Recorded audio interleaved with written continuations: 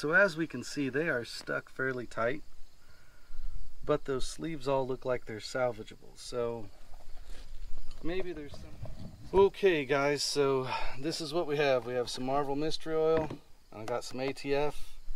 We're going to put it in each one of these cylinders, and we're just going to divvy it up so it looks nice and even, and hopefully we can get this puppy to pop loose.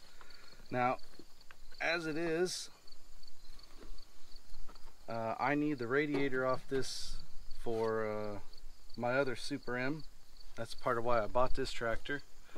But the more I look at this engine, the more I think maybe it can be gotten unstuck. And I'm just giving it a nice healthy dose of Farmall. Alright.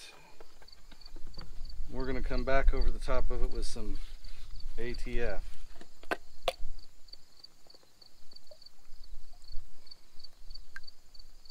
It's strange how they're the same color and almost the same consistency.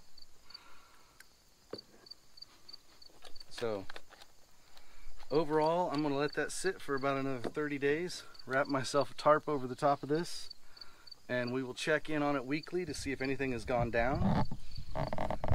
But that is the overall height right to the top of the piston. So hopefully that's going to start absorbing down through the cylinder. So this radiator here that's in solid shape, this is going to come off and go on my other Super M. And then I can strip my tires off.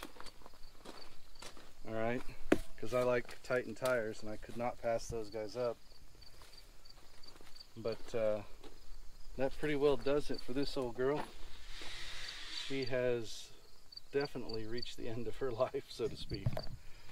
But maybe another M can live again with a little bit better motor in it.